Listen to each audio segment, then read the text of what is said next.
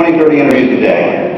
Television, newspaper, sometimes seems like more than that. It's avalanche of reporters, and I haven't been anywhere in the last few weeks, so here's what I get.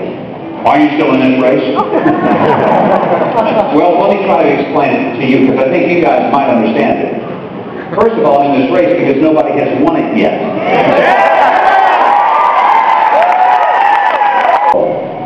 Somebody needs to be president, not who's been in Washington helping create the problem, but somebody who goes and understands there actually is a power.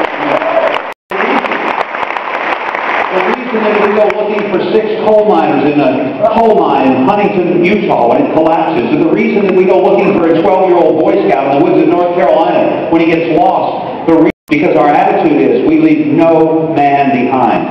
You know what?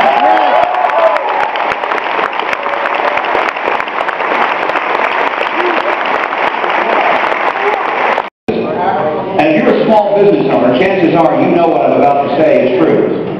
The toughest competition that you face today as a small business owner, or for that matter a large business owner, is not the guy across town or across the country or across the world. It's your own government, whose policies of taxation, regulation code, all 67,000 pages of it, is so complicated that nobody understands it, including the IRS.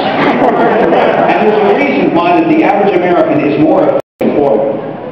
Is that every day in this country, there are mothers and fathers who work really, really hard to put food on their kids' table, to put clothes on their back, to drop them off at school and say a little prayer, please God, let them learn something, and don't let anybody hurt them.